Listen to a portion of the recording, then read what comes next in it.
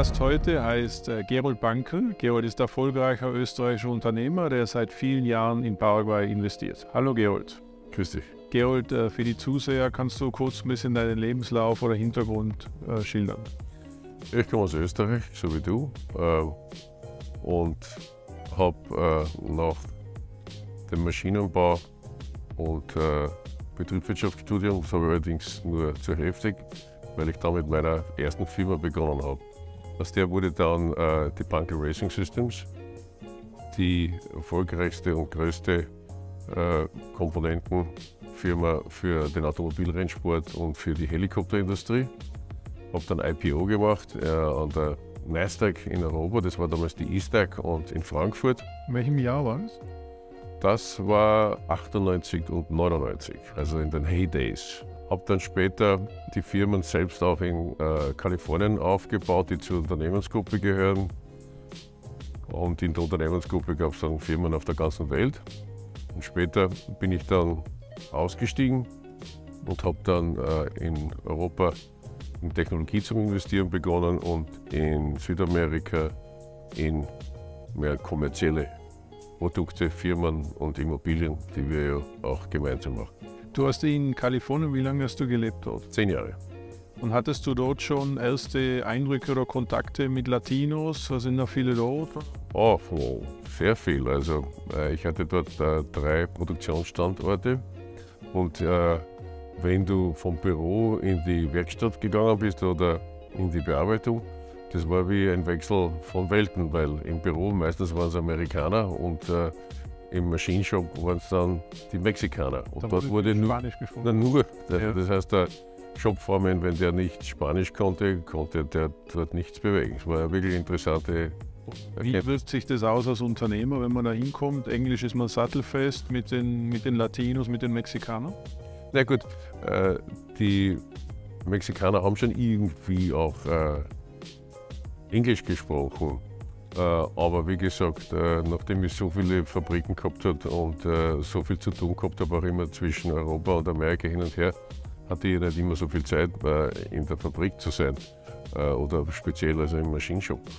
Aber ich hatte immer ein gutes Verhältnis mit den Leuten und wenn ich nichts verstanden habe, dann haben wir halt irgendwie mit Händen und Füßen geredet oder Witze gemacht. Also die Mexikaner waren ja extrem nette Leute immer. Viel Witz ist gelaufen und also es war immer so ein tolles Klima. Man war lieber fast im Maschinenshop wie im Office, aber es ging leider nicht. Und hat man da schon kulturell gewisse Unterschiede? Konntest du das schon damals spüren? Ja, also ich muss sagen, dass die Mexikaner wirklich extrem fleißige Leute waren. Also ohne den, überhaupt in ganz Südkalifornien, wenn du in ein Restaurant gehst, in die Fabriken gehst, überall sind die Mexikaner, die die harten Jobs machen und die wirklich fleißig sind und wenn du sie ordentlich behandelst, die dir alles machen, Schicht machen, Samstag, Sonntag arbeiten. Also muss ich sagen, sehr gute Erfahrung gemacht. Und du bist dann nach 10 Jahren Los Angeles, bist du direkt nach Paraguay gekommen? Das heißt, Da war noch ein Jahr, bin ich zurück nach Österreich, ja. ein bisschen so Reset und dann ging es schon vorher los. Ich habe dann jemanden aus der Familie hier in Südamerika geholfen bei den Farmen, weil es hier, speziell in Paraguay, bin ich draufgekommen, bei den Farmen, speziell im Rindersektor, keine Steuerungsmechanismen gab. Also ich war natürlich aus der Industrie gewohnt, extrem gut planen, langfristig alles zu beurteilen und einfließen zu lassen und dann auch übers Reporting zu steuern. Und das gab es hier überhaupt nicht.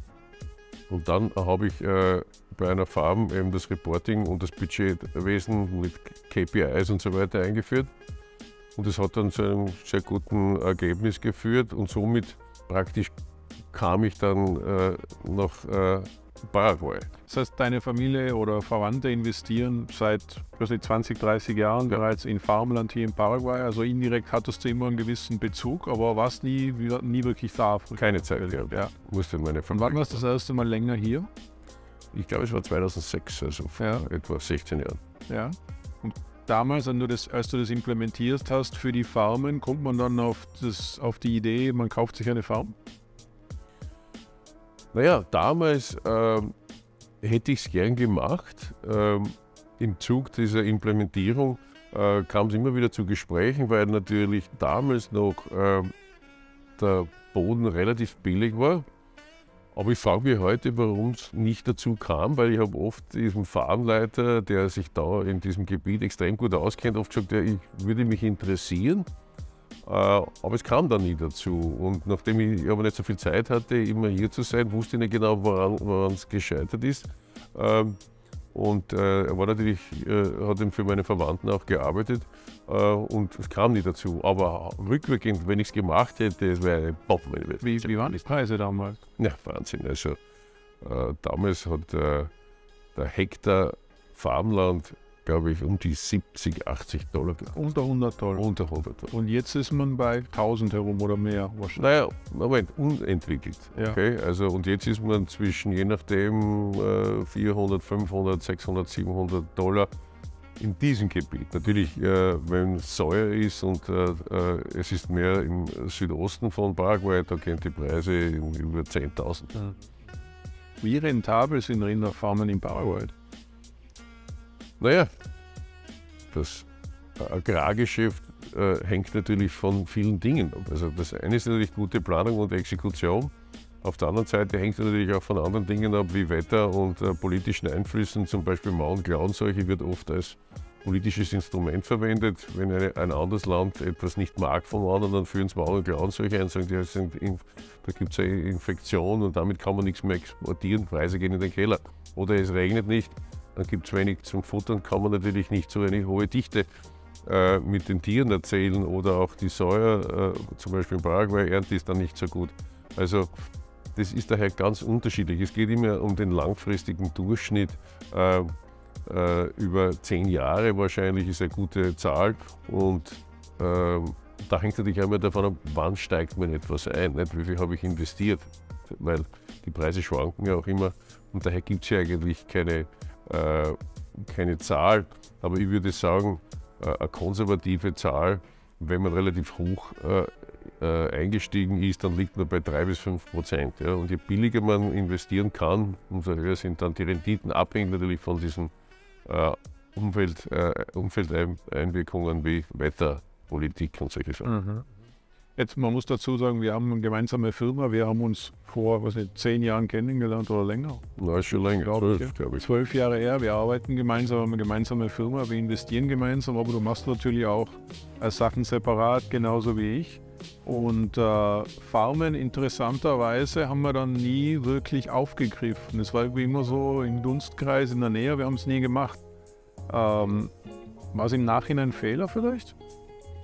Nein, ich glaube nicht. Ich glaube, die Dinge, die wir angepackt haben, ob es jetzt Immobilien sind oder Firmenbeteiligungen, waren grundsätzlich richtige Entscheidungen. Natürlich, manche funktionieren nicht, das ist wie immer so beim Unternehmen, vor allem wenn du in viele Dinge investierst, wo du teilweise vielleicht nur investierst, aber nicht selbst der Captain im Schiff bist, also dass du der Geschäftsführer oder der Vorstand bist.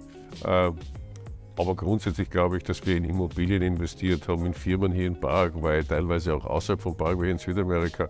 Das war sicherlich die richtige Entscheidung. Du kannst teilweise auch nicht alles machen. Außerdem hängt es von dem Zeitraum ab. Vielleicht kommt es ja noch, wissen wir nicht. Du sprichst immer öfter, also wenn wir so uns unterhalten, auch über Vertical Farming und diese ganzen neuen Technologien. Siehst du da eine Gefahr für Paraguay als Geschäftsmodell in dem Bereich? Naja, lustig, dass du das fragst. Ich habe jetzt gerade diese Woche wieder mit 2 Projekten zu tun. Das eine ist hier in Paraguay, das andere ist in Europa. Die Europäer, dieses Konzept, das man mir diese Woche vorgestellt hat, das kam aus Holland, Belgien. Die sprechen von Returns unfassbar 25% bei guten, also bei besserer Umwelt natürlich. Sie sagen, sie brauchen praktisch fast kein Wasser, es gibt keine Pestizide und solche Dinge. Weil diese Dinge abgeschlossen sind, gibt es keine Insekten. Also Returns unfassbar. Und noch dazu, man kann es überall platzieren, das heißt wenig Transport. Und das ist natürlich, wenn man hier in Paraguay produziert, und dann die Transportwege sieht weltweit, ist das natürlich mit dieser weltweiten Klimastrategie, kreiert das natürlich ein Fragezeichen. Aber ich glaube trotzdem, das Vertical Farming wird sicherlich noch eine gewisse Zeit dauern, weil wir natürlich eines nicht wissen: die Auswirkung, wenn etwas ohne Erde aufwächst. Ja? Das heißt, es wird ja praktisch, die Nährstoffe werden ja in einer Lösung zusammengesetzt. Und man hat in der Zwischenzeit schon gelernt, es gibt also die Hydroponik, die Aquaponik und die Aeroponik. Das Aeroponik ist das letzte. Das Hydroponik ist praktisch im Wasser, das Aquaponik ist, wenn praktisch zum Beispiel ein See neben ist, da schwimmen Fische und aus dem wird dann praktisch werden die Nährstoffe abgezogen und dann hinzugefügt. Und das Aeroponik ist was Neueres, wird dann nur mehr gesprayt, weil wenn die Wurzel praktisch im Wasser ist, dann entstehen Bakterien und das sind so Dinge, wie gesagt, da wissen wir heute noch nicht, wie sich das wirklich auswirkt. Also ob sich dann eben wegen solchen Dingen das Vertical Farming wirklich durchsetzen wird. Natürlich, wir brauchen so viel mit dem Zuwachs der Menschheit, dass wir sicherlich in Paraguay noch sehr lange Zeit gut abgesichert sind. Jetzt, wir haben schwerpunktmäßig in Immobilien investiert die letzten 10 Jahre und in Firmenbeteiligung. Wie siehst du den Immobilienmarkt heute? Wir hatten da ja einen sehr guten Lauf die letzten 10 Jahre. Ja, ich glaube, da wir, eine gute Kombination sind, das heißt, dass wir uns die Märkte anschauen, sehr analytisch sind und die Dinge richtig beurteilen und auch Unternehmer sind. Das heißt, wir sind auf gewisse Risiken eingegangen. Das heißt, unser erstes großes Projekt, das große Hochhaus, da wussten wir noch nicht, können wir die Produkte verkaufen. Wir waren die ersten richtigen Ausländer, die irgendwas Großes gemacht haben. Und es war schon ein gewisses Risiko. Aber wir waren natürlich vor der Kurve. Das heißt, wir waren einer der ersten, die ein wirklich modernes, hohes Gebäude gebaut haben. Und das war super. Natürlich heute, wenn man durch Asunción fährt, es hat wahrscheinlich pro Kopf mehr Hochhäuser wie irgendwo anders in ganz Südamerika. Und da wird wahrscheinlich der Wohnungsmarkt ein bisschen schwieriger.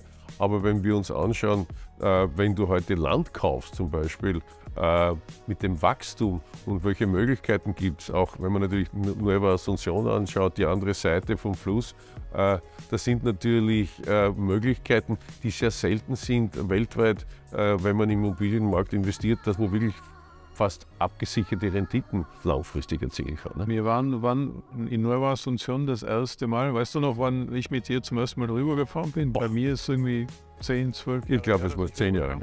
So was. 10 Jahre. Weil das sind die ersten Grundstücke, haben wir glaube ich, vor 10 Jahren gekauft. Ich glaube, ja. Und da sind wir das erste Mal rübergefahren. Warst du damals, wir haben nie wirklich näher darüber gesprochen, du hast mitgemacht so ein bisschen, weil ich es sozusagen da reingeschoben habe, aber warst du überzeugt damals schon davon?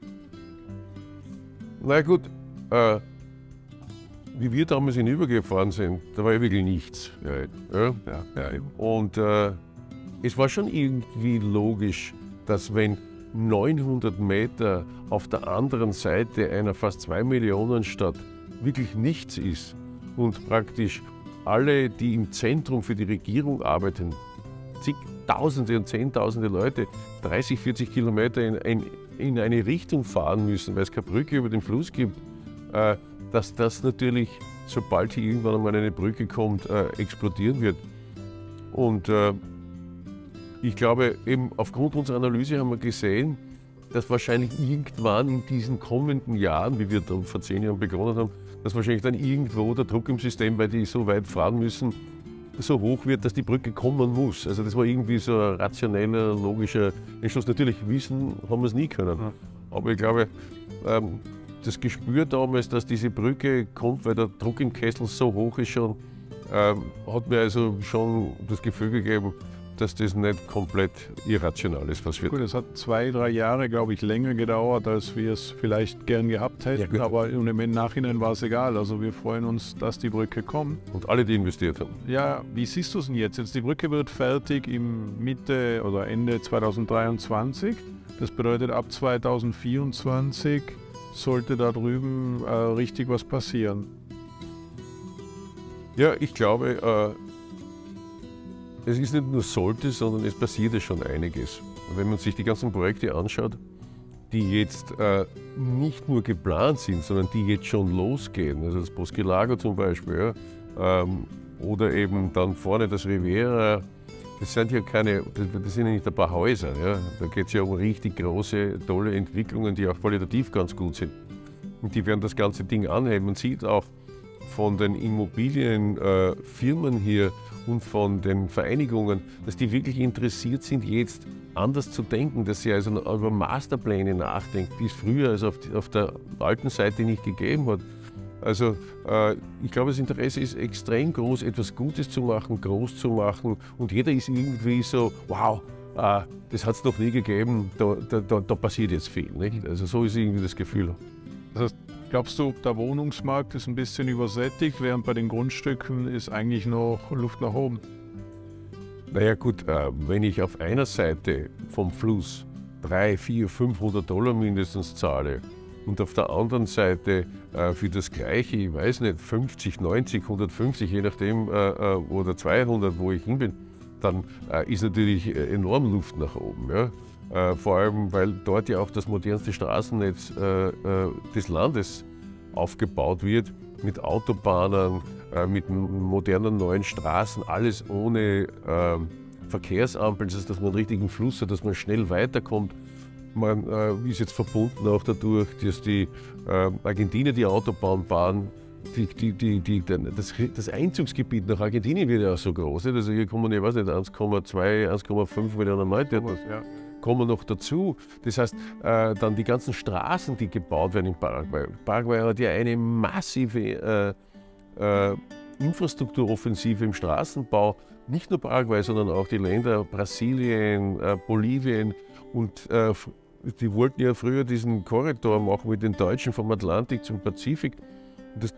Dazu kam es nie, und jetzt hat man einfach irgendwie so stillschweigend diesen Korridor gebaut von Brasilien hinüber, im Chaco, oben im Norden von Paraguay, hinüber nach Bolivien und von dort herunter auch jetzt nach Paraguay und dann nach Argentinien. Und deswegen ist das Witzige nämlich, wenn diese ganzen Straßen fertig sein werden in 2, 3 Jahren, dann wird praktisch Paraguay in die Mitte dieses Korridors rücken, und diese zwei Routes 9 und 12, genau zwischen Nueva Asunción, dort kommen praktisch diese Routen zusammen, und das ist wie wenn das im Zentrum ist, also für die Logistik auch, nicht? Vielleicht zur Erklärung, die Route 9 ist die alte Straße in den Chaco hinauf, die heißt 9, glaube ich. 9, ja. Und die Route 12 ist die ganz alte Straße, die nicht asphaltiert ist, genau. Die geht parallel zur argentinischen Grenze 300, 350 Kilometer hinauf, genau, in den Chaco. Die wird da oben komplett verbunden, ne? Ja.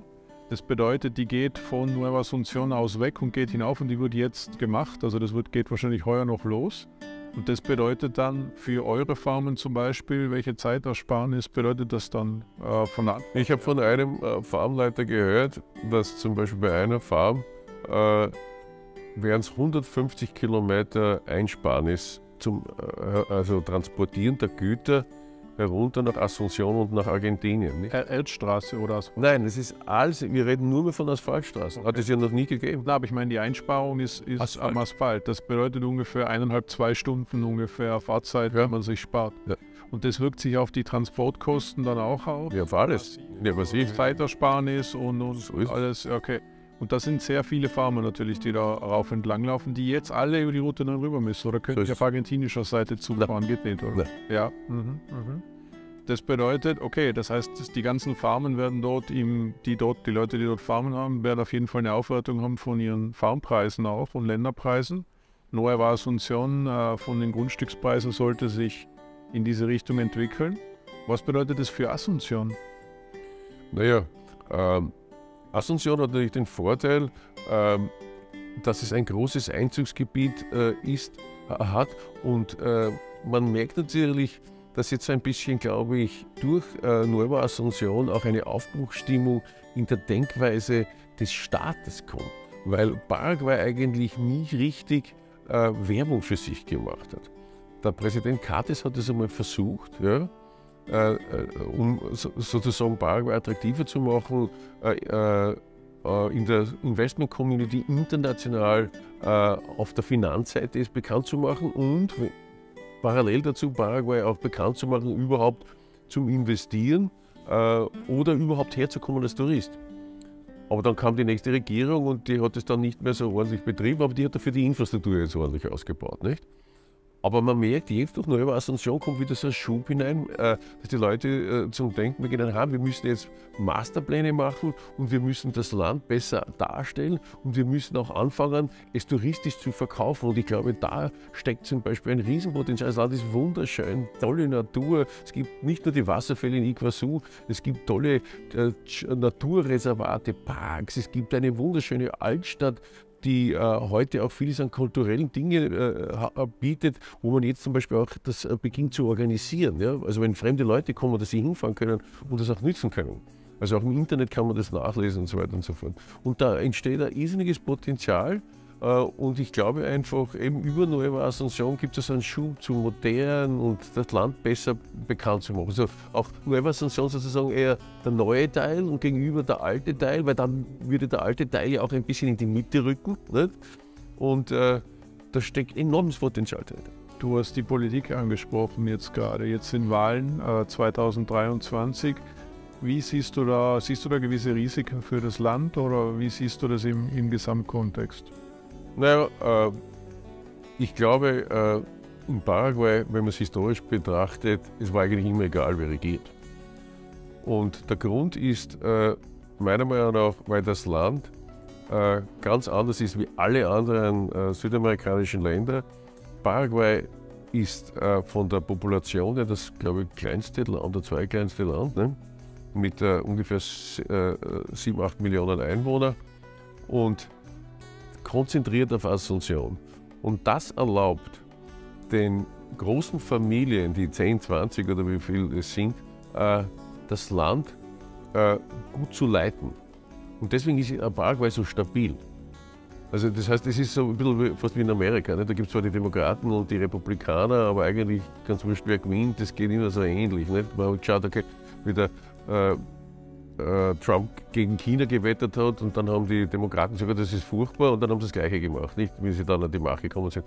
Und so ähnlich ist es in Paraguay, nicht? Also in den Wahlen, da sagt man, der andere ist furchtbar, aber dann im Endeffekt geht es doch wieder ums Land und das macht Paraguay eigentlich einen sicheren Hafen, abgesehen von den guten Steuern, die es hier gibt, ganz anders als andere Länder. Und deswegen gibt es auch so viel Zuzug, dass sich viele Leute interessiert, hierher zu kommen, zu investieren oder teilweise auch hier zu wohnen.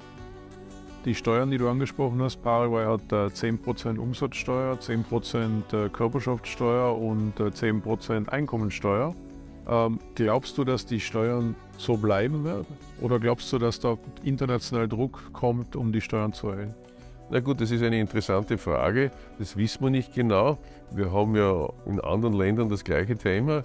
Das heißt, es gibt ja das Abkommen jetzt, dass man zumindest auf 15% irgendwie kommen muss und dass Länder, die das nicht haben, anheben sollten. Aber es gibt Länder, die eben weniger haben und wie man sieht, die es jetzt trotzdem nicht machen. Also ob jetzt Paraguay wie sehr unter Zugzwang kommt, das werden wir sehen. Natürlich hoffen alle, dass es nicht passiert. Die Möglichkeit ist natürlich immer gegeben, dass die Steuern steigen und es hängt natürlich auch von der Ausgabenpolitik ab. Ne? Siehst du, du bist jetzt 10 Jahre in etwa, wo du richtig viel in Paraguay auch Zeit verbringst und investierst, siehst du Fortschritte? Ja, massiv. Also wie ich hierher gekommen bin, war das Wort digital gerade einmal im Spanisch verankert, aber im Tagesgeschäft hat das nicht stattgefunden.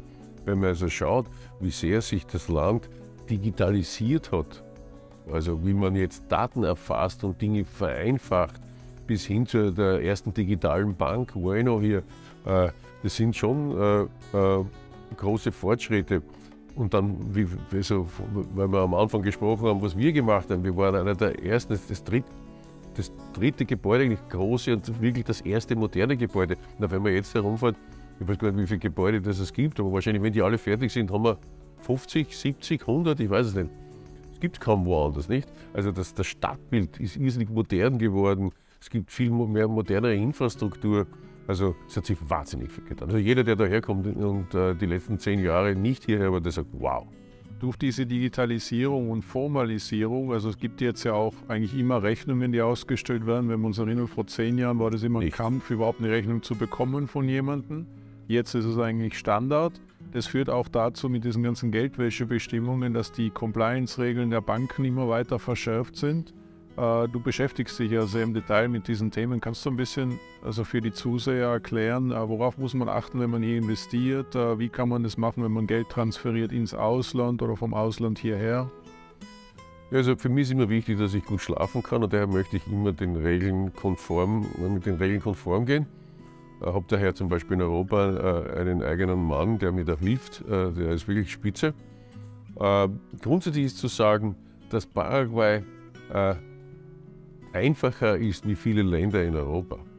Wir haben jetzt eigentlich die Regeln, die grundsätzlich überall auf der Welt ähnlich sind. In der Durchführung gibt es vielleicht eben Unterschiede wie hier, wo die Leute, wenn man sie kennt, auf den Banken und so weiter sehr nett und hilfreich sind. Aber was wesentlich ist für den Investor, dass er das Thema nicht vergisst. Das heißt, Leute, die jetzt das erste Mal etwas machen, nicht, dass sie dann sagen, okay, jetzt gehe ich zur Bank und dann schicke ich Geld, weil das geht nicht mehr. Das heißt, wie überall heute, man muss sich anmelden, man muss die Unterlagen zeigen, wo kommt das Geld her, habe ich etwas verkauft, habe ich diese Nachweise, habe ich ein Einkommen, das dem entspricht, dass ich mir die Dinge, die ich kaufe oder investiere, leisten kann. Das ist es eigentlich. Ja? Also man muss immer an die Nachweise denken. Die sind also jetzt nicht so kompliziert. Es gibt vielleicht, vielleicht in die andere Richtung dann, also wenn man sich jetzt von Paraguay wegschicken will, nicht, wie Dividenden, irgendwelche Verkäufe, dann muss man immer wieder nachweisen, wie hat man es in Paraguay gemacht. Das heißt zum Beispiel, wenn man eine Dividende hat, muss man einen Nachweis haben, offiziellen Nachweis über die Aktionärstruktur, die zeigt, dass man auch selbst Aktionär ist. Nicht? Dann muss man nachweisen, dass man die Dividende überwiesen bekommt. Dann muss man nachweisen, dass in der Generalversammlung beschlossen wurde, eine Dividende in der Höhe auszuzahlen, nicht? Weil das nicht irgendwie versteckt ist. Und diese Dinge, aber die sind ja normal. Und alles natürlich in der jeweiligen Landessprache, vermutlich in dem Fall jetzt Deutsch, musst du alles auf Deutsch übersetzt bei der Bank. Und wie gesagt, das ist Auslegungssache, weil zum Beispiel, wenn die Bank jemanden hat, der Spanisch spricht, in Europa, okay, und die Bank akzeptiert das, dann braucht man gar nichts übersetzen. Ja? Das kann dann sein, zum Beispiel, weil es vom Spanischen ins Deutsche manches Mal schwieriger zum Übersetzen ist, dass man es auch ins Englische übersetzen kann. Weil in europäischen Banken sehr viel sozusagen Dokumente in der Zweitsprache Englisch akzeptiert werden.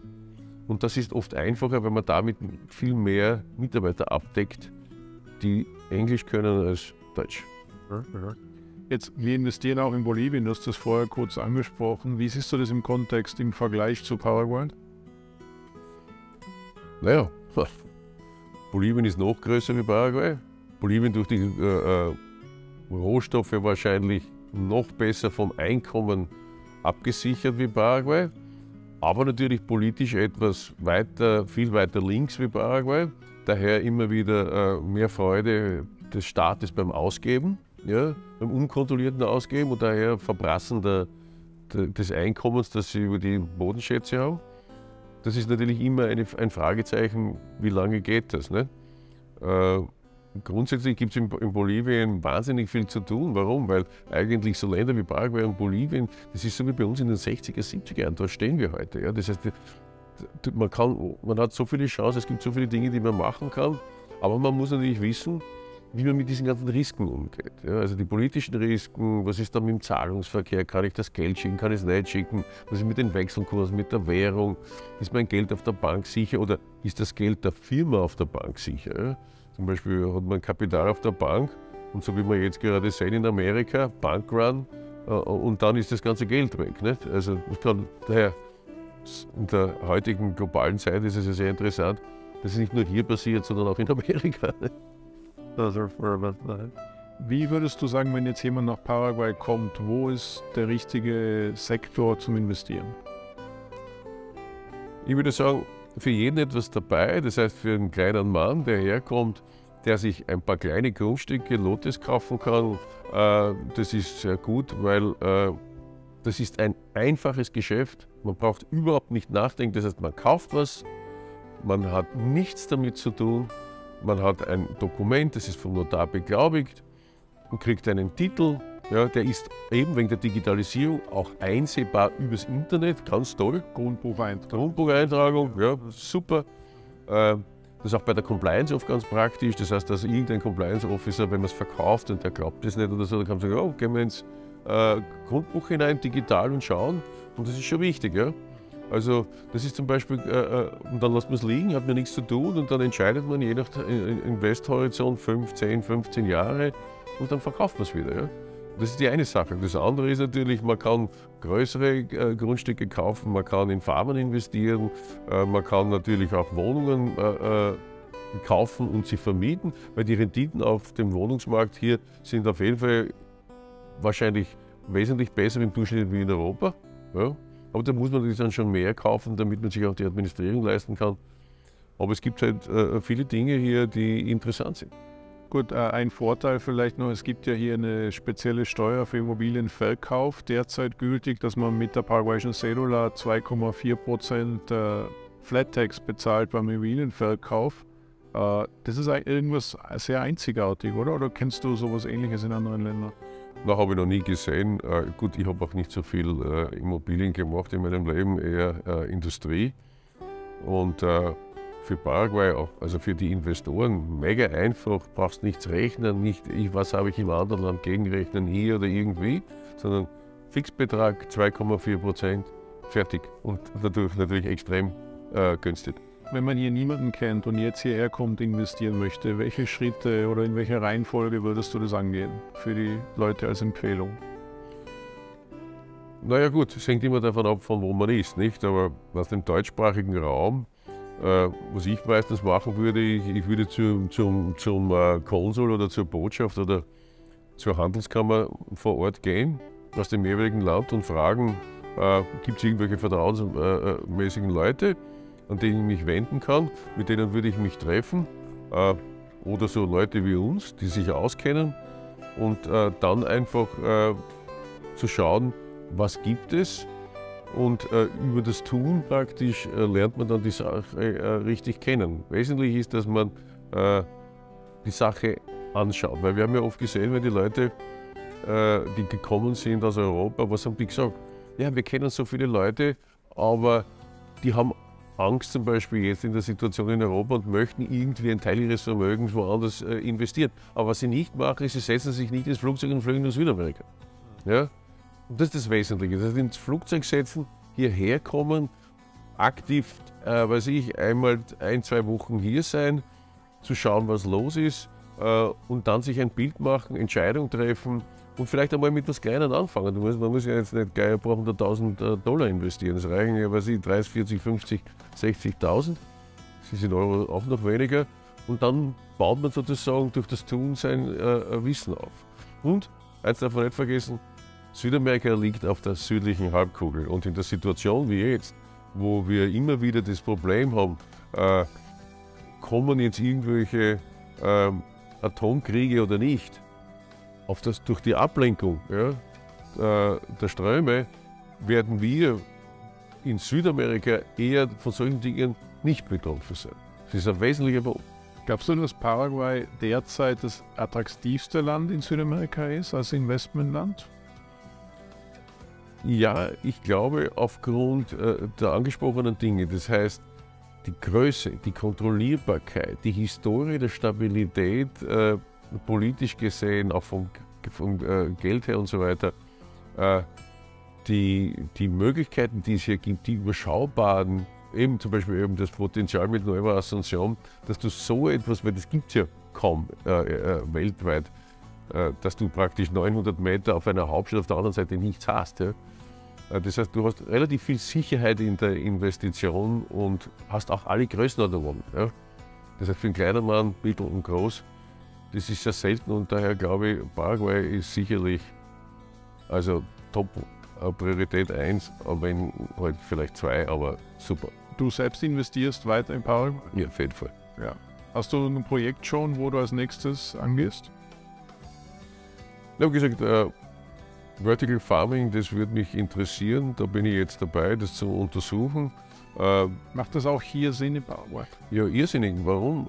Weil man hier Hydroponik zum Beispiel machen kann, ohne so große Investitionen. Das heißt, hier durch das Klima ist es etwas einfacher.